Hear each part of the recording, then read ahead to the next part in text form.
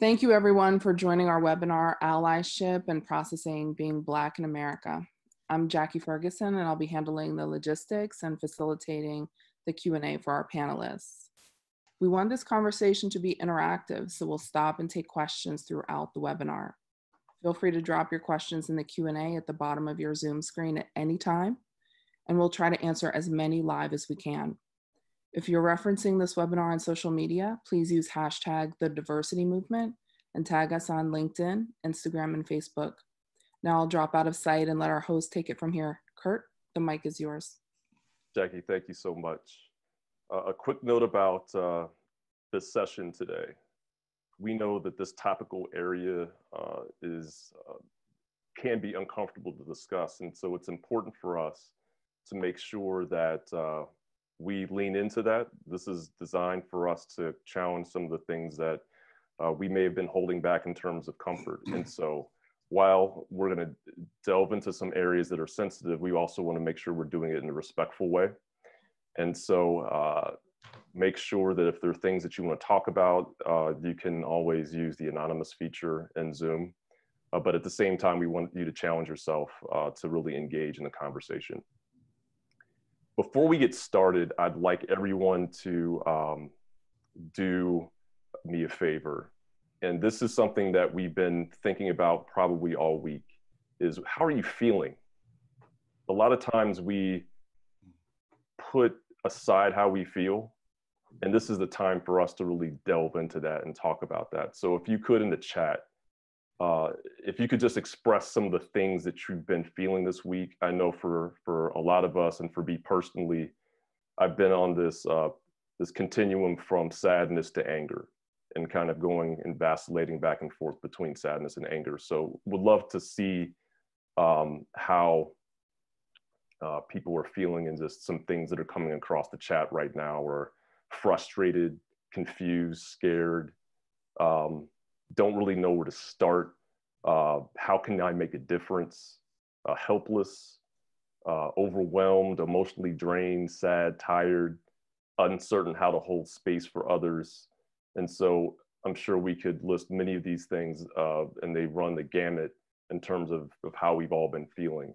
But there certainly has been this feeling of just being tired and getting to the point where just don't really know what to do next. And I think now, because we're at this moment, just looking at some of the feelings that folks are expressing on the call today, is that people are ready for what's next.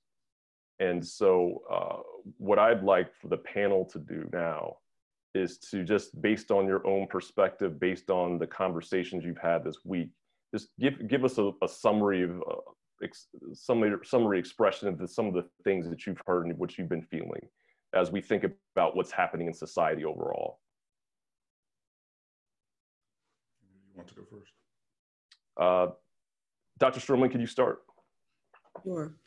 First off, I want to thank Walk West, the diversity movement, for this opportunity to learn and share with you today. My feelings have run the gamut as well. Everything from anger and frustration.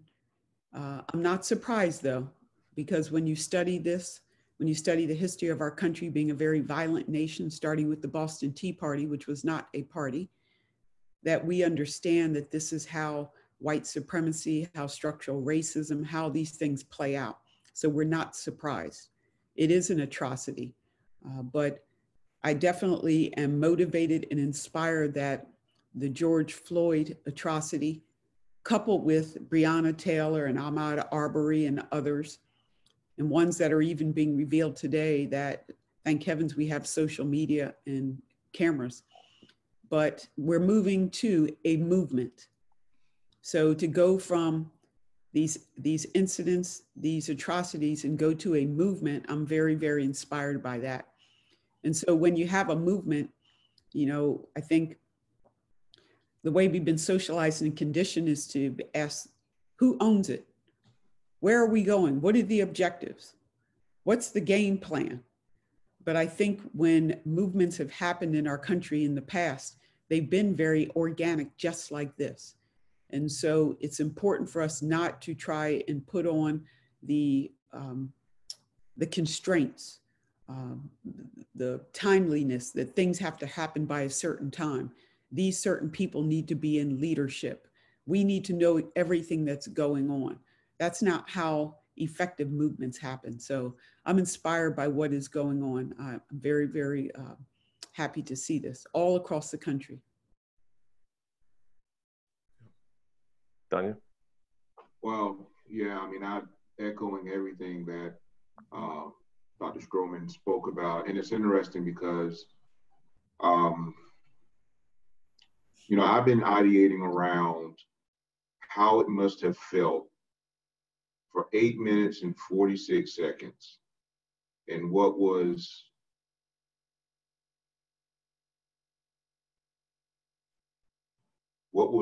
those last moments for George Floyd's life, and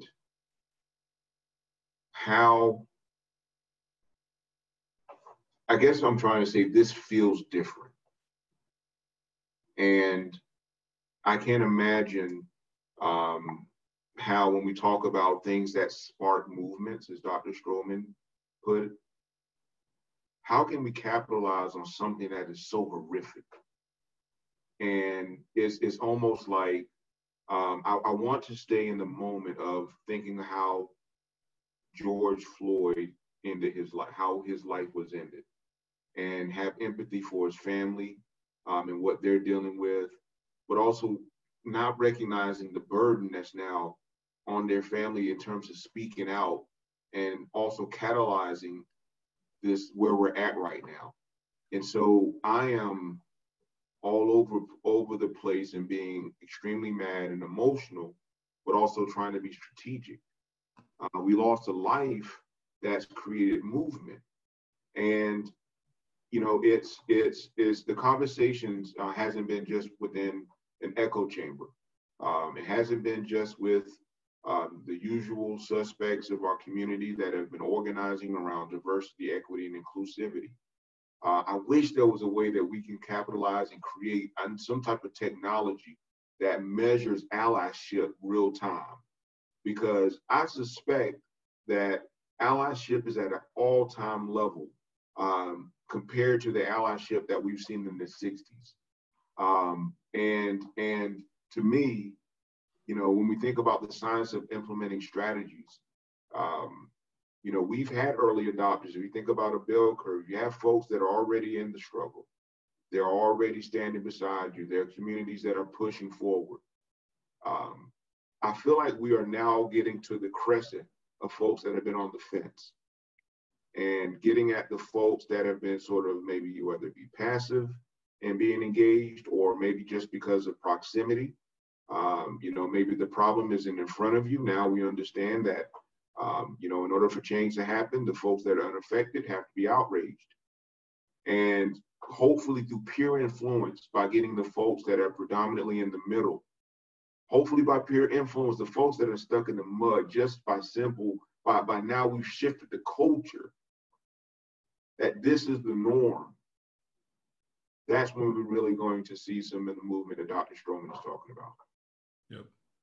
I mean, you know, for me, going through that period of anger, depression, because you look and you say, is this what we're dealing with at this time?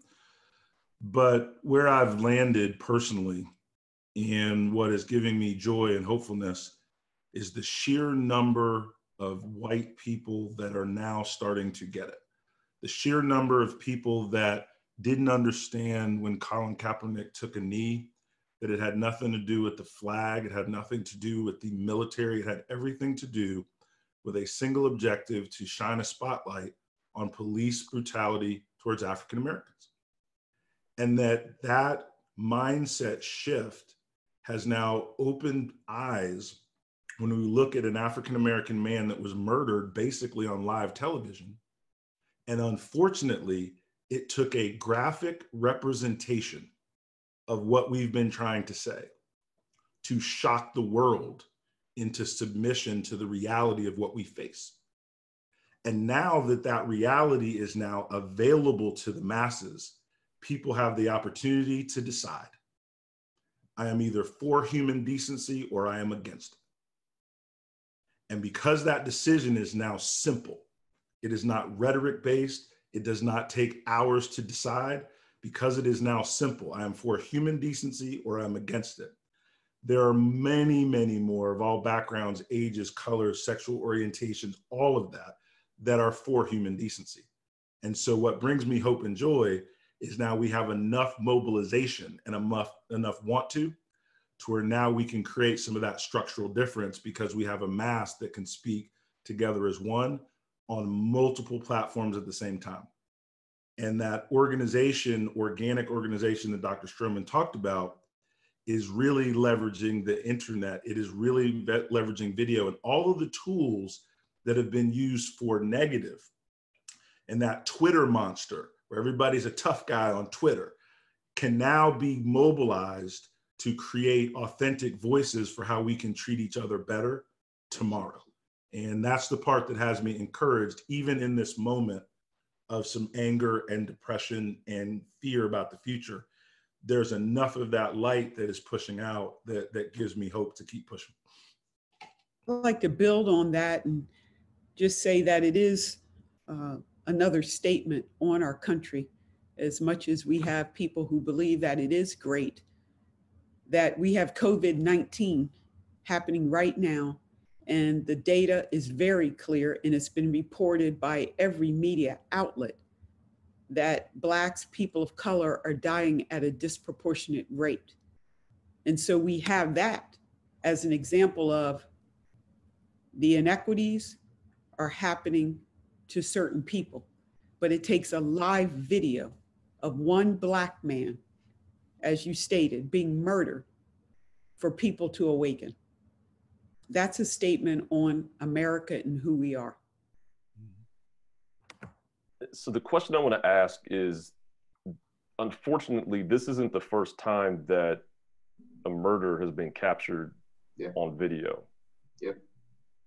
And so what is it about this moment that's different? We've had Black Lives Matter as a movement for a while. But what is it about this moment that has made things feel different? I'll take this one, but I'll be brief and give the mic to our other panelists, because I've thought a lot about this. The thing that's different is because we're trying to assign this movement to a single moment. And really, this is just the catalyst that has broken the dam and that has put hatred on notice, that hatred needs to run, that love and commitment is going to rise up. So to me, it is not this thing being different or stronger. It is the fact that we had a global pandemic where people were in front of social media, TVs, and then these things happened, and there was nowhere else for people to go with that pent-up demand, that emotion, that energy. And so it hit at a moment of time to create that explosion. And then it was almost like cataracts were lifted off people's eyes to now see all of the different things that had happened over the last 6 months, 6 years, 60 years, 400 years, and that be in a different perspective. So I think it was a catalyst moment. So I take my faith everywhere, and so I'll take it from a spiritual perspective. I think it isn't, I definitely hear you, but I think it's God. I think that COVID-19 is here, and it put people in a place where all distractions were removed. You can't go to the ball game now. You're not going to work. You can't go to your faith center, your church, your synagogue. You are isolated. And then these, again, we've seen them before. And then this happens. Mm-hmm. And this also explains, I believe, a number of people going to the streets. Just think how many people would be out there today if they weren't concerned about their health, or if their health would be compromised by being out there. Just think how filled the streets would be. This is almost like this setting took place at this time that's bigger than humans. It was designed this way. And so now, as always, we have Will, right? Humans have will. So what are we going to do about this? Yeah. What will be that action within this movement? You know, I amen, first of all, Dr. Stroman. And, you know, it's interesting. I tend to think about when I visualize change, I think about the stock market. And, you know, albeit I feel like we are trending up, you know, we do have some divots there. And, you know, what's the difference in your boiling point? You know, from 99 degrees Celsius to 100, you know, it's 1 degree that gets you to the boiling point. There's books that speak to, you know, the levers of your tipping point, you know, when you get to the place where it just overflows and it becomes uncontrollable. And whatever those factors are, you know, I still see it as an evolution of us moving and evolving and getting to another place. And so, you know, I take my son, for example, 14 years old, and he is not as impacted by this than I am. And it's interesting because, you know, in his short life here, you know, for the majority of his life, he's had a Black president, and his worldview is a little bit different. And so when you're explaining it to him versus when I talk to my father and my mother, who experienced protests on another level in the 60s, and they cannot take it. They cannot have this conversation because of the trauma. They cannot see another Black body in the street, because it would then be a tipping point for them to regress. It would be a tipping point of them of done. There's another funeral that we have to preside over. And so, you know, it's interesting because it's a very subjective sort of analysis of what's going on. Like, what is your trigger? But I will say the consistency that we're seeing in change, as most movements in this world, has been driven by young people. And these young folk have accelerated their ability to mobilize. They've accelerated and pressured the community to make a difference and to make a change. And their connectivity is on a level that's unprecedented. I mean, it truly is. We were having a conversation about historical movements. What if we had Twitter during the Alabama bus boycott? You know, what messages and how could we have convened the country to boycott a bus system? So, you know, it's a lot of different levers. And I think it's a real interconnection between what all of us have been saying.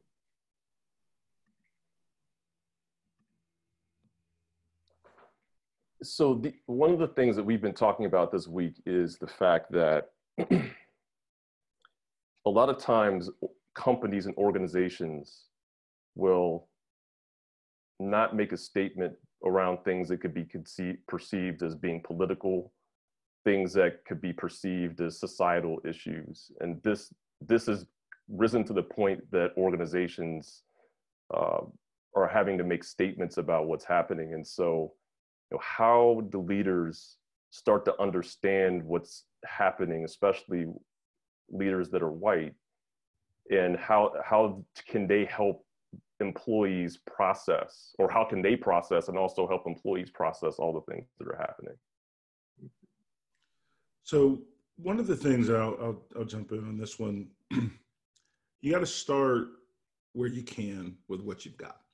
And so there's power in having an open ear and listening, right? So there's a power in simply just having an open forum, a Zoom session with your broader team. But then there is even something more powerful for a CEO of companies of any type and size, taking 3 or 4 of their people of color and getting on a Zoom call, getting in a social distance setting, and just say, I want to hear what is on your mind so that I can be helpful in this moment to the best I know how. That humility, that empathy supersedes your knowledge about diversity and inclusion, your knowledge at the moment, because there's nothing that any CEO can do right now to fix this. So really it's about that empathy and openness. And then the second thing is to make sure you as a business leader and your leaders are fixing the educational gap around diversity and inclusion and having inclusive conversations. So one is that openness in the moment to be there as an individual, as a person, and empathizing with people that are hurting. But the second is to show an example and how do you educate you and your leaders so that you can be more productive of having this conversation be a long-term part of your strategy, not a Band-Aid hoping it will go away. And so I think those are two mindsets that I'm encouraging CEOs that I'm talking with, kind of beyond the initial public statement and into that action mode. But you don't have to try to change the world tomorrow, because this is going to be a marathon, right? This isn't going away. Right. You know, there's no pill, there's no 30-day D&I diet, right? That's going to get you right. And so it's going to be a longer term process. Danya, you want to jump in? See? Sure. So, you know, I think there's been, and just to sort of restate the question a little bit, you know, when you have companies that have been, you know, really squarely focused on their diversity, equity, and inclusivity work, and, you know, we created this Triangle DEI Alliance, which is a way to convene, support existing industries in their DEI journey. You know, what we've seen evolve is folks are really trying to figure out how do we, you know, institutionalize this, you know, not making it an add-on. It has to be a must-have. And so we've sat on the intersection of it's not only it's not only good for business when you think about having a diverse workforce, thinking about building culture, but it's also the right thing to do. And within what the pandemic has done, as folks have been really ideating around increasing their robust strategies, the pandemic became almost a test of will to not suspend the DEI values, to not suspend the work, because now it becomes a question of, can we sustain it in this moment where we're having to triage what we do every single day, when DEI isn't muscle memory yet. You know, when DEI is something that we're still trying to figure out and create metrics for and think about qualitative measures to be able to determine, do we have truly a culture that's inclusive? So it's interesting because, you know, I think the statements have been a reflection of folks saying, we're not there yet, but please understand that this is a value proposition for us. You know, this is important. We're working on it. We're not there. We're recognizing that we're not there. And so, you know, to me at least, this has been eye-opening on several levels, and the conversations have been incredibly with C-suite leaders across the country and within our region that are dedicated to push this thing forward more than anything else. So yeah, I'm really excited about the prospects of moving forward. So I would just add that, you know, there's that phrase that all PR is good PR. When something happens, you can spin things and take things forward. But I say for a lot, and I would say the majority of corporate leaders right now, this is not good, because now you've been put on blast and you come up with the most perfect statement, and yet your employees, the people that you work, your partners, your donors, all of them are saying, wow, isn't that a bunch of bull? I mean, look at Nike, who has, you know, an amazing reach, global. And a lot of their brand influencers are African-American elite athletes. And yet their statement, don't do it. Major pushback. And this is Nike. And so all of these corporations who have their pyramid, and at the top of the pyramid, that C-suite, it's older white men. And then you're going to put out a statement saying that you support Black Lives Matters and we believe in diversity and inclusivity and, you know, X, Y, Z. People are laughing. People are laughing. Employees are laughing. And so I'm inspired by those employees who, again, who have been awakened, who are organizing and saying, CEO, that's not what's happening right here in our company. And we need to really, take a deep examination on your statement. Mm-hmm. And we need to change the culture here, right? Peter Drucker, the father of business management. Yeah. Culture eats policy for breakfast. So you can say all these things, you can put it down on a piece of paper and guidelines, guardrails, and all of that. But the culture, it's not happening. It's not happening. And so whether this is from an individual basis or the C-suite, the leader speaking to Blacks, to people of color, the first thing I say is don't ask if we're okay, because we're not okay. This is very heavy. But you should check in. You should ask, are you safe, right? Because we still have COVID-19 in the midst of COVID-16-19, right? So ask if we're safe. Check in, but don't ask the question if we're okay, because that takes us right back to that pain level. And then we have to find the energy, the confidence to speak it through to someone that we don't necessarily have a close relationship with. The other thing I would encourage is that you continue to give us space, that we're all processing this differently. Some of us are really emotionally charged. And so that macro aggression, is just amplified, right? And so I would say just give us space. But right now, spotlight is on, and we get to see whether or not you're really walking the talk. Mm-hmm. Right. So Dr. Stroman, I want to follow up on that particular point. There's a question that's come in the Q&A that I think kind of strikes at the heart of this. So I'll read it verbatim. As a white male, I've been trying to speak up and voice my comments on social media. And for the first time today, I asked an African-American stranger how they were feeling and had an incredible conversation. I feel the best way to become comfortable with this approach is by speaking up and doing it over and over. What other suggestions do you have for people like me to make an impact? People like me. So there's a lot going on there. So we've got male, we've got white, we've got someone who's active in social media. But I did write an article, and I've spoken quite a bit on what white people should do. And I'd like to share that with you. And of course, the assumption is that you care and you really want a unified and a healed nation, which is a big assumption. The first thing, it's ABC. The first is acknowledge the injustice.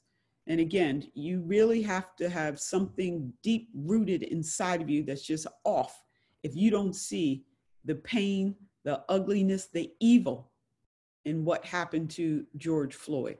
So acknowledge that injustices take place across all systems, whether it's education, whether it's healthcare, whether it's criminal justice, whether it's transportation, whether it's media. There is an inequity where Black people are having the worst outcomes across all systems. I wish I had time to unpack that further.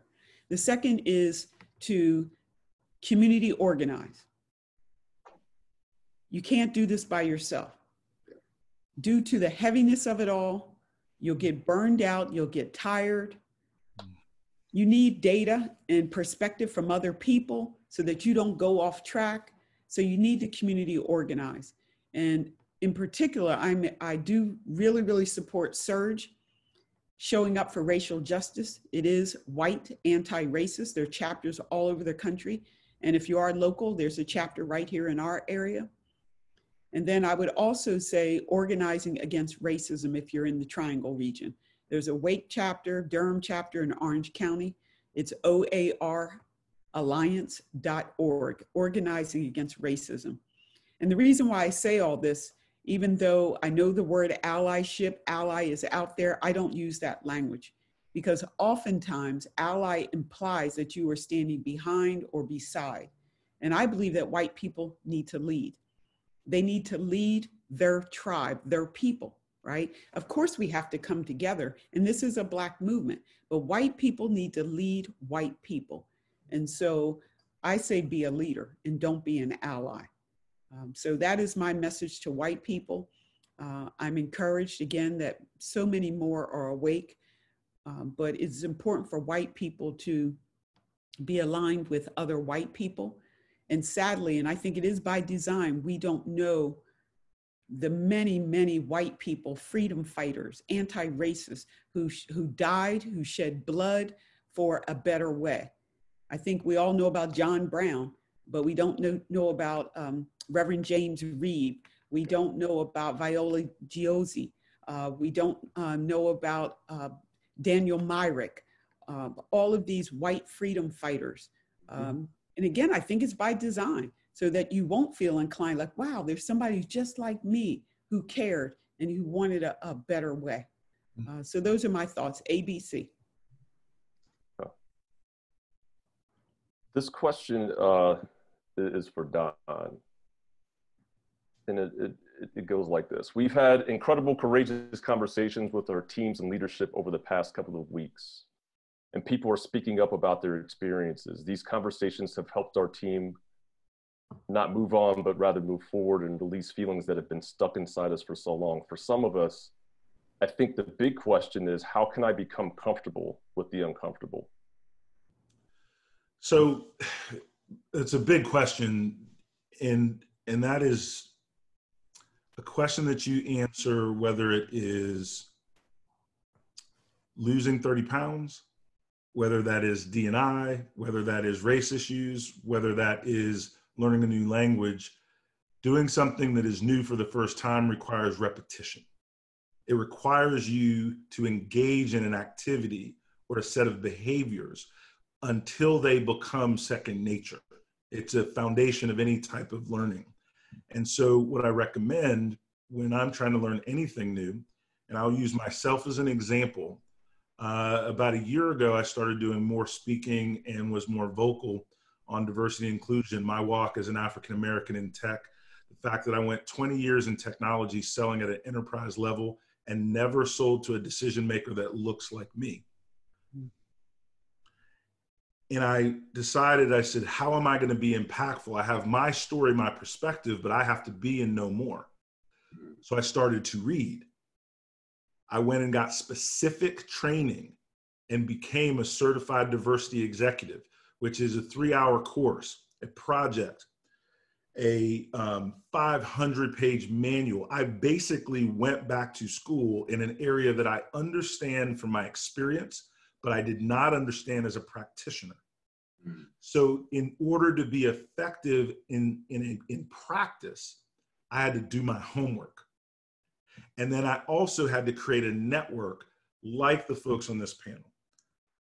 Danya Perry, Dr. Stroman, we've all had conversations outside of this moment where they have poured into me so that I could be more effective in my lane in this movement. And my lane is talking to C-suite leaders, to executive teams and coaches, because I can link the bottom line of the business to the moral imperative of this movement so that they can hear me, because the bottom line is what's going to get them fired or promoted or a raise. And if you can link a movement to the money, you can get people that can hear you, and then they'll follow along the other places. So my advice to answer the question is, think about it in the same way that I did. You won't have the same journey, but commit to personal education. Create a network of people that will teach you and mentor you, because you're going to have gaps, things you don't understand, but you don't have to wait to be perfect to make progress. And that is the most important thing that I share with anyone. You, from right where you sit, you can figure out an action plan tomorrow that you can make progress. For example, let me give a very specific example.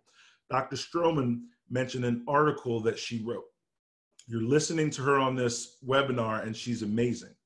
Get that article and make sure 25 of your friends, 100 of your friends read that article. That you made a difference in that single moment. There's a couple, Penn and Kim Holderness, that are influencers. They have over 1 million people that follow them on their video channels and different things. They said, Donald, Jackie, we don't know exactly what to do. Can you come on our show and help our audience? They didn't know exactly what to do or say, but they pulled from someone else's expertise. They used their microphone, and we started to make a difference tomorrow.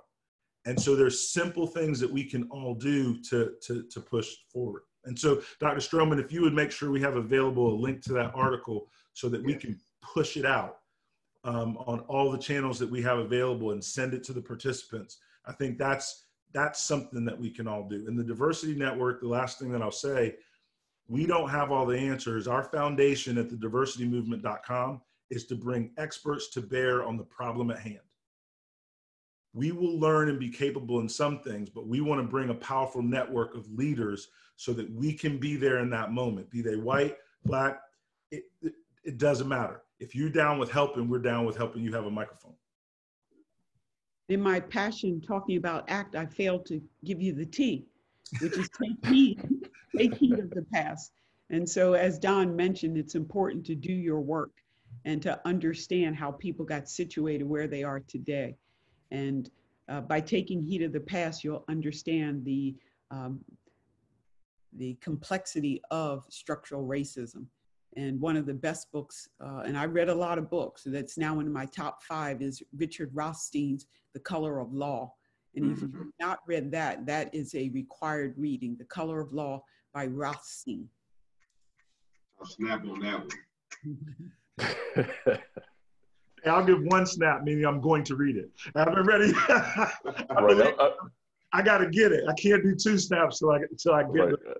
Add it to the list of resources for sure, because we can't learn enough about the topical area.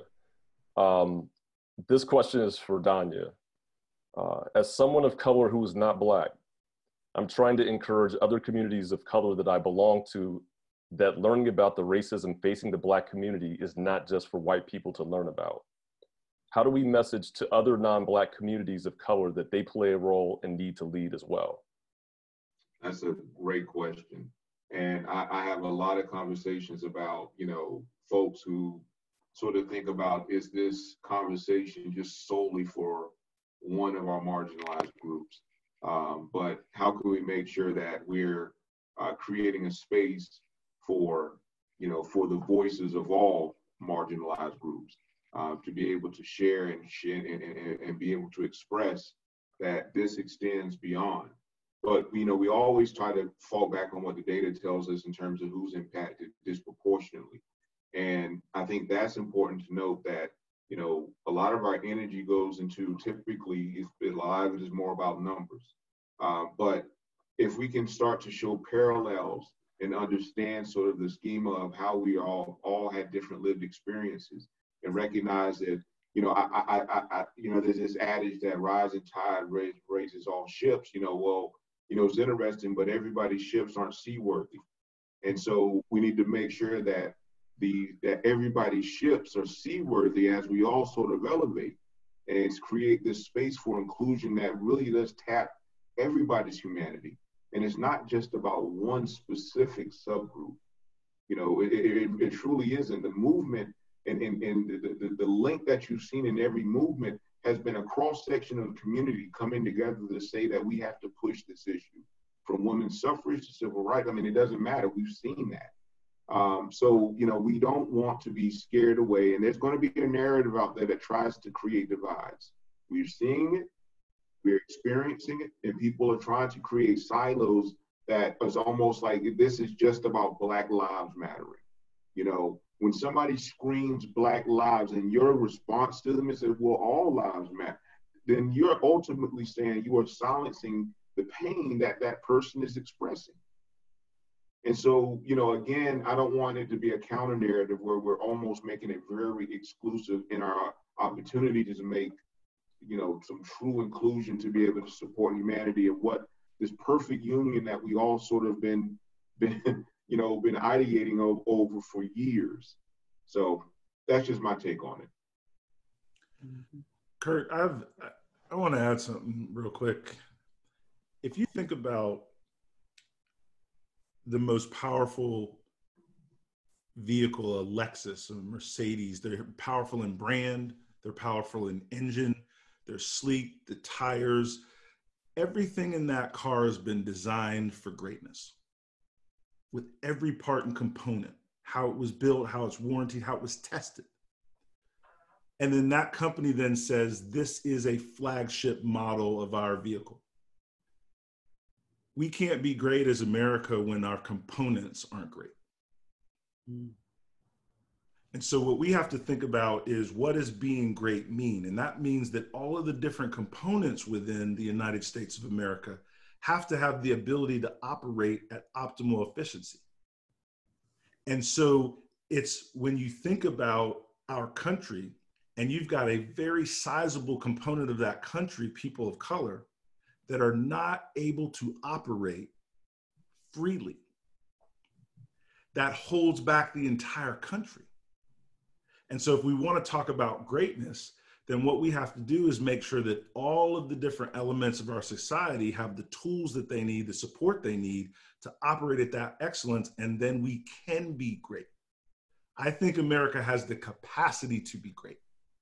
Right now, I think we're spending most of our time as a country defending our false facade of being great, instead of spending that energy with looking inside and saying, this is what we need to do to be great. And that doesn't mean I don't love my country. That just means, just like my children, I have to discipline my children when they don't do right. I still love them. I still have great love for my children, but their behavior is not great in that moment, and that has to be corrected. So we have to correct some of these things so that we then can achieve that greatness a few generations from now, because we got a long road. But that's kind of the way that I look at it when people are saying, make America great again. I don't know a period of time America's been great for Black people, right? I've not studied as much as Dr. Stroman, but I don't know when that date is, right? I've not seen that data or information, but I do believe that we can be great. And that's one of the things that gives me hope. Don, just to follow up on that, and this is open to the panel, but I want you to start with the answer to this question, and is timely because it feeds into what you're saying. As a current Black MPH student, I've had some white professors ask me what they can do. It bothers me because structural racism is a driver of health disparities. As a student, I look up to them for knowledge. However, I refuse to educate them. How should I navigate the situation? So one of the things I can relate to is you have to decide, and this is my opinion, what your role is. Yes. Okay. My role, if I'm in a board meeting for a department at a major university and there's 25 other members on this board and I'm the only African American, and then I get the culture questions, I can either say that's my burden to educate them, or I can say that's my opportunity to be influential. And what I've decided, again, personally, is I've decided not to have any chip about the educational component and use every opportunity that somebody asks with a wanting and a teaching spirit, that they're open, that they're truly open to have that cup of coffee, to share my perspective, to build a new bridge, to activate and build my network stronger, so that my phone is ringing at moments like this, that I can be a voice to push it forward. And I understand how the listener is saying, that bothers me, that burden. I think we have to teach people to rise above it so that we use those moments to teach and push and prod and hold people accountable to do things better, because we have relationships with them. And so I do look at that a little bit differently. And it's difficult.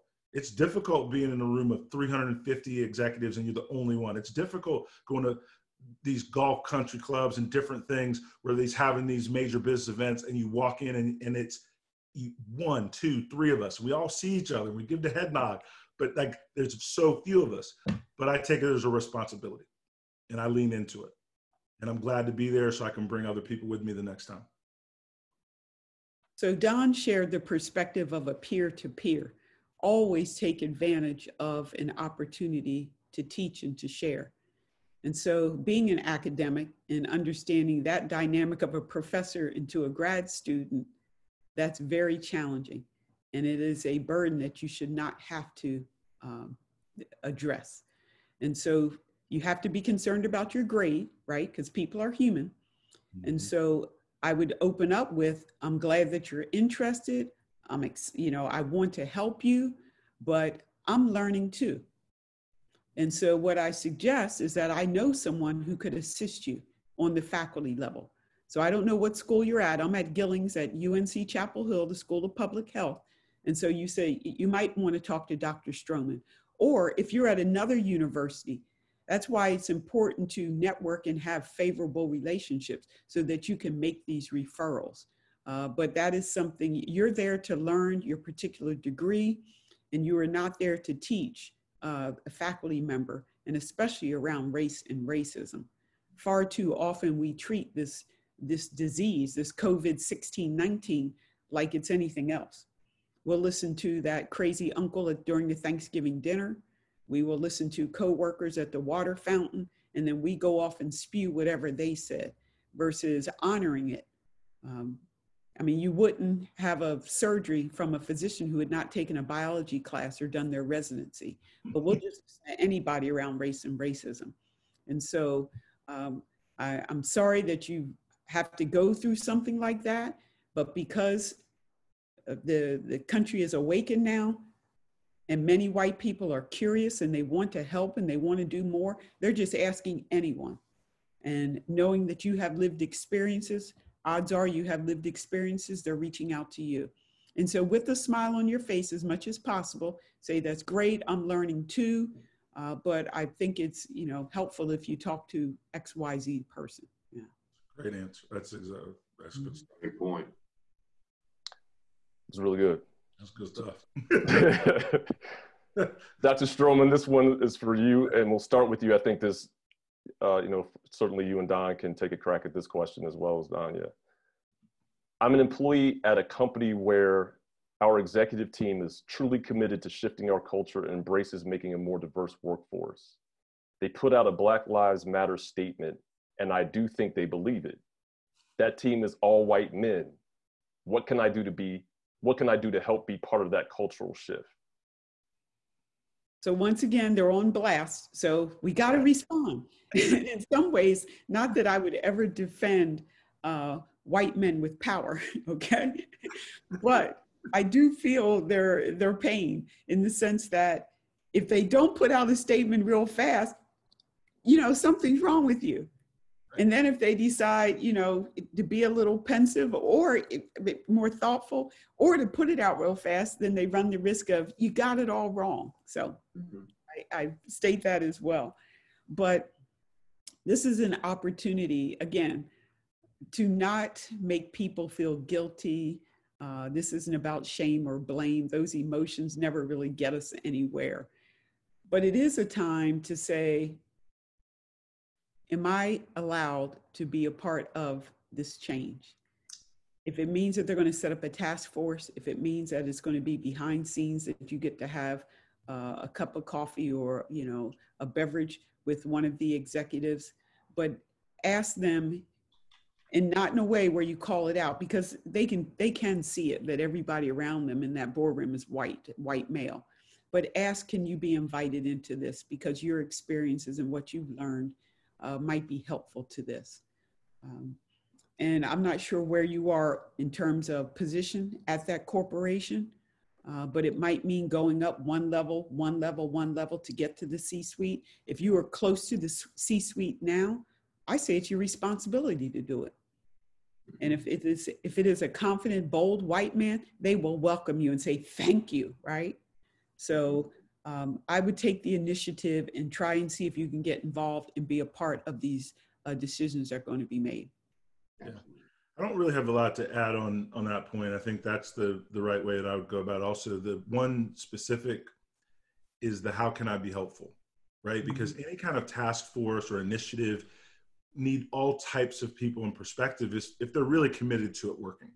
Yes. And so the how can I be helpful question gets in the dialogue of what that task force is going to do, what the C-suite's going to do is their next step.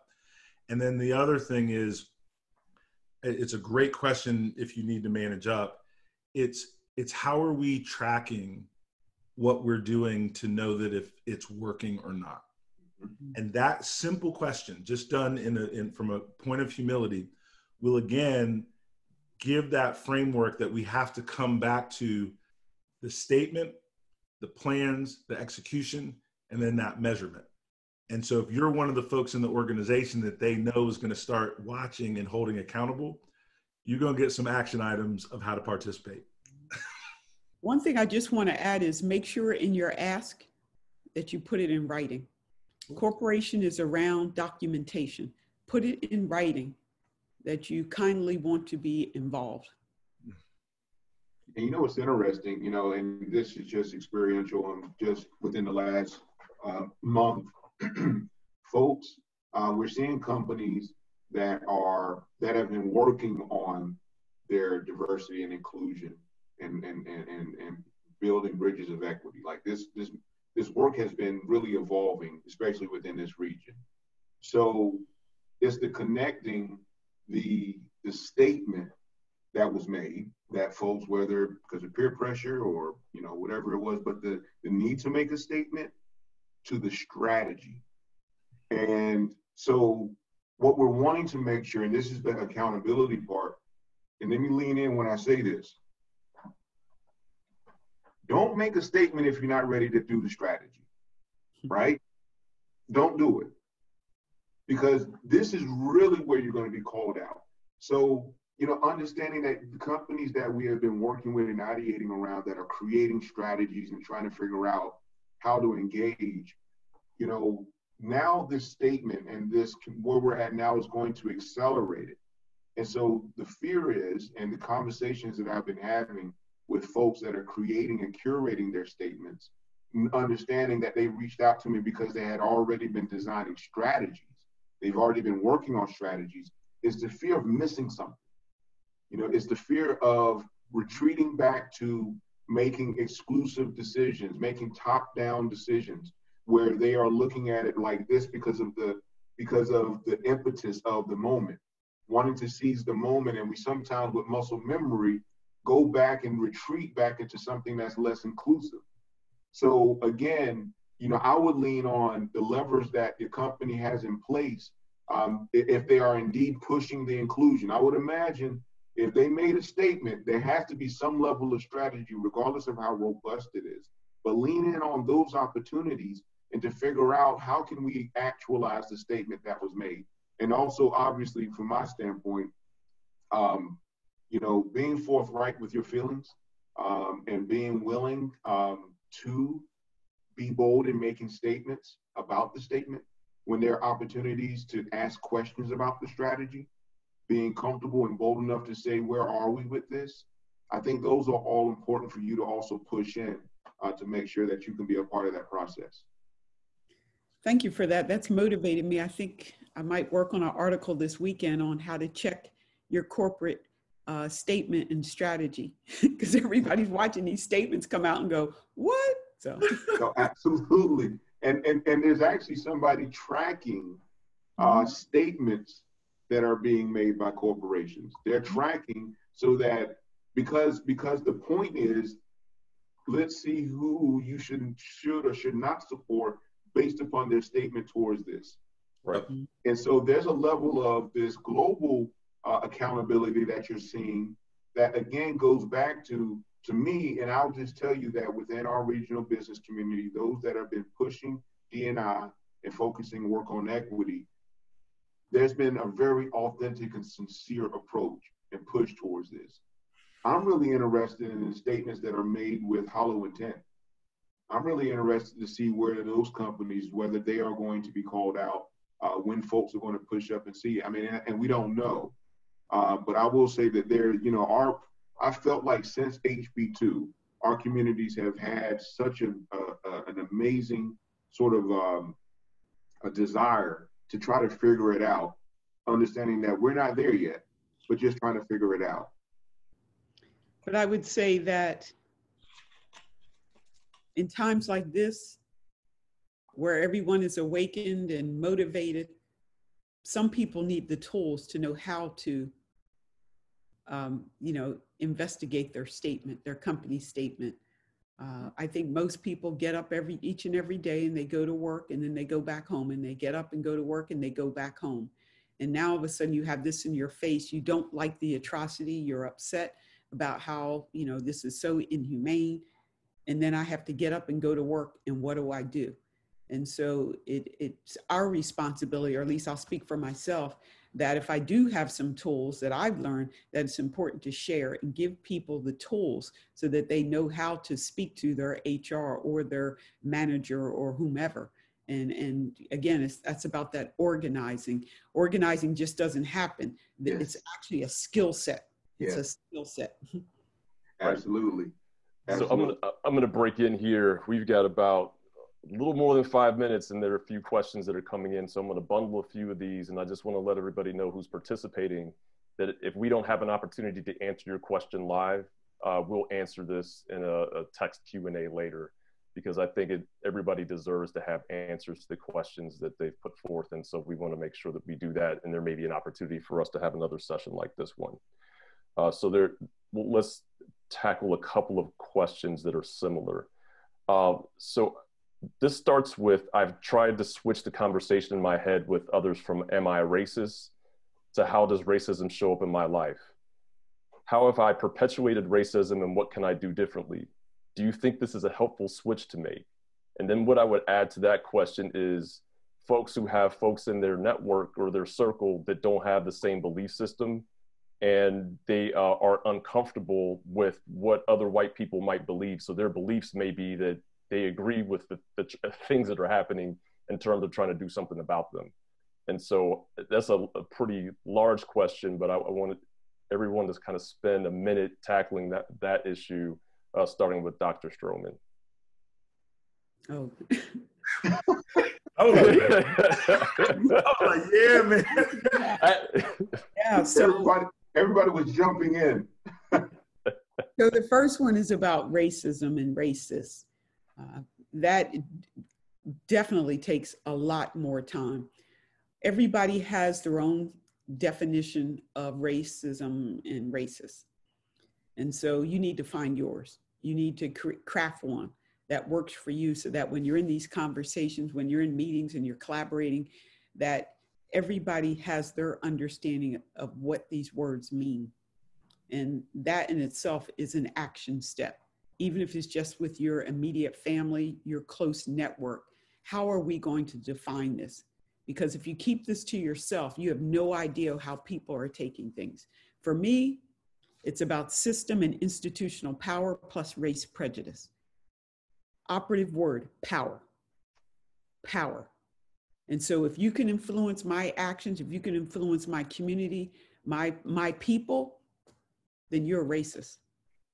Now, in other circles, in other situations, people will use racist to trigger, where it might be just a bias incident or some type of discriminatory incident, but they will use racist, they will call a white person a racist because we know that person knows it triggers you. Yeah. And so understanding, again, language, that's very, very important. I wish I had more time on that one, but yeah, understand how do you define it, and then making sure the people that you spend the most time with, everybody understands how you define it and how it plays out. I think the other question is around what if your friends are, having those other type of feelings about this? Well, I know what's going on in Facebook, at least for the past 2 or 3 years around race and racism. Unfriend, unfriend, unfriend, because now people's character is coming out. Mm-hmm. And whether you can consider it, you're not human, you're not lifting up dignity of all people. In fact, you're actually ugly and mean. And Facebook is supposed to be fun. It's supposed to be a learning space. It's a way to connect with people back from elementary school. And you're messing up my joy. So unfriend. And so you might have to take that same type of attitude with some friends. That's right. Because if they were your friends, then again, character, I don't know you at all, but I would think you would want to lift up equity for everybody. And if you're keeping time and space with a person who doesn't want that, I don't know. It just doesn't work for me. No. Unfriend. Hey, Dr. Stroman, I love that. Unfriend. I am a glutton for punishment, and I have taken the approach of keeping the friend, to be able to bring them closer into the conversation. And I will say, It's a struggle, to have that conversation, especially when somebody is willfully. But then there's some folks that there's some kind of cognitive dissonance. They're just disconnected to a reality.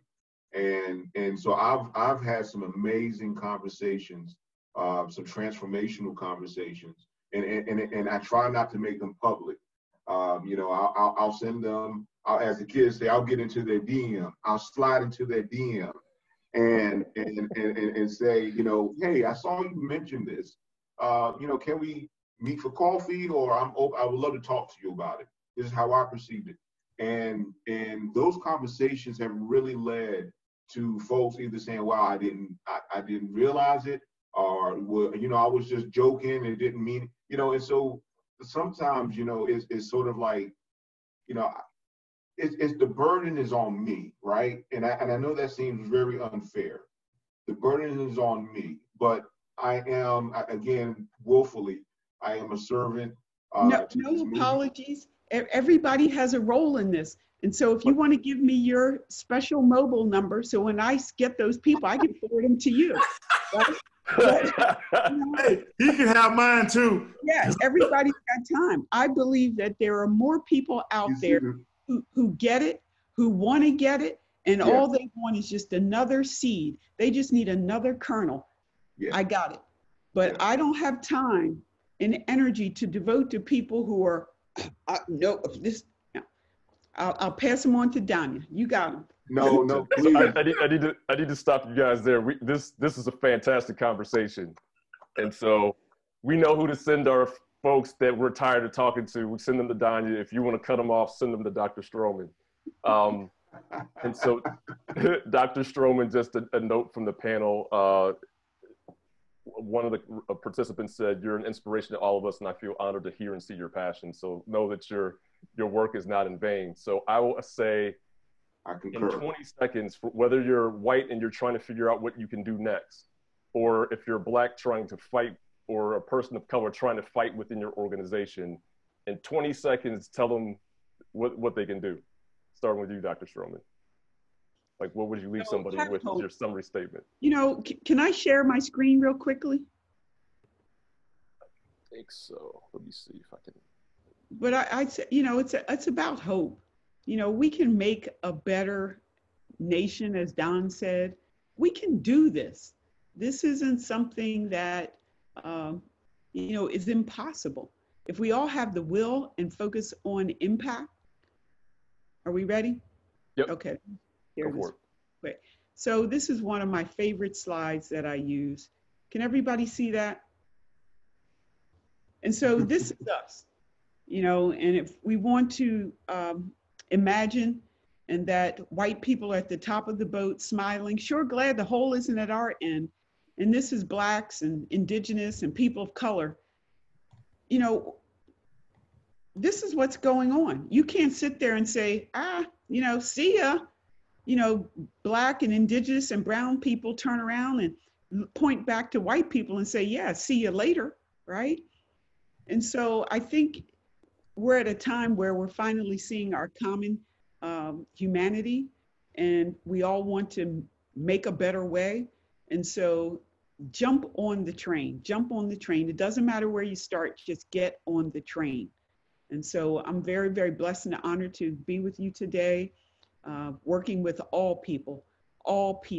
That's what it's going to take. So thank you. So we got to leave it there. So on behalf of Dr. Stroman, Danya, Don, we thank everybody for joining the panel today. Hopefully you took some great stuff away. I know this was very helpful and enlightening for me personally. Hopefully everyone got that same benefit. And so if you want helpful resources, we're going to continue to follow up this conversation and answer some of the Q&As that came in. So visit thediversitymovement.com. The recording is going to be made available via email, and so we'll share that as well. Thank you for all being here today. And we really thank you for taking the time out of your day, because I know folks are doing other things, but this is an important conversation. And so thank you for showing up today to spend some time with us. And again, with that, thank you very much, and see you the next time.